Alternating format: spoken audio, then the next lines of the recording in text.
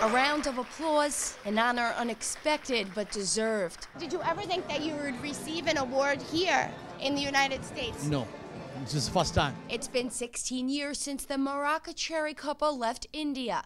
Since then, working in Queens every day to establish themselves and their community as Christian Indian Americans. Living out that call, that commandment, that mandate that comes from Jesus Christ. Loving your neighbor as yourself. For that, they are among the many receiving a Shining Star Award, a recognition of work in immigrant communities.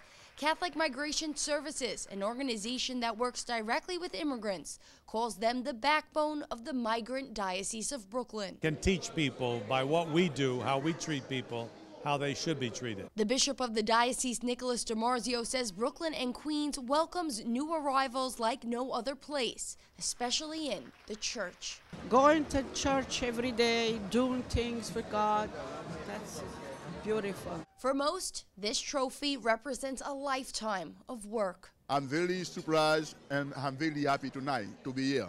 But also a reminder of the road ahead. I'm planning to do a little bit more for the community. God, give me the strength.